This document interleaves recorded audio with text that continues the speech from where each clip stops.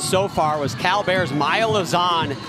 You can see the score in the 4 spot, a 9.925, right after Nevaeh D'Souza's 9.9. Here it is.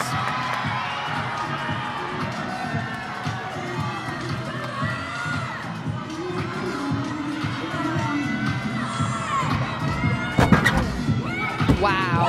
Wow.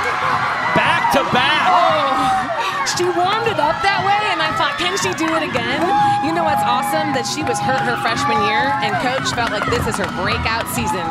I would agree. I tell you what, if they stick any more vaults, Liz Crandall-Howe is going to dislocate both of her shoulders. She had the double fist pump going. You can see her right in the foreground, right there, co-head coach. Yep.